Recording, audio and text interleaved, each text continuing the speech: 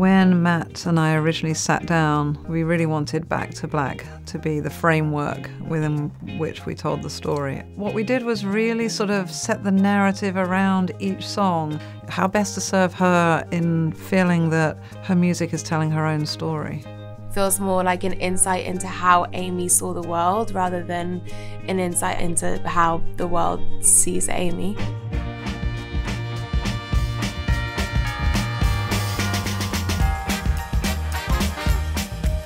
My role in this movie is my title is music producer.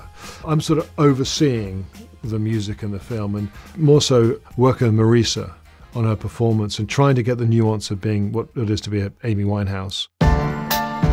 If we're going to do this, you have to make a choice when you do a movie like this. You make a choice as, do we use backing tracks or do we use the person that's playing the role? I think if we'd have dubbed Amy's voice in, there'd have been a disconnect emotionally. Amy has a voice that's irreplaceable by anyone. What Marisa does is she carries the emotion and she carries the feeling of Amy at that moment. You try to identify the key features in the sound so that when you listen to it, it reminds you very, very strongly of Amy Winehouse, but it isn't an impression, and that's a really important distinction and quite difficult to pull off, to be honest with you, and I think she's done brilliantly. I'm never going to have Amy's exact face, so the echo chambers will always be slightly different, but it's about jaw placement and resonance and nasality versus like a chesty voice. Marisa actually on set is playing the guitar and singing, and the challenge actually for her and the team around is for her to keep Amy's singing up for this length of time. At every point when we worked together, I just thought, you know, you've nailed this. Very important for us was that Amy's band came back together and recorded the music with Marisa. Well, there was a thought process that went on before we started recording the tracks of like who's going to record the tracks, and Dale's name came up. I was like, well, why not?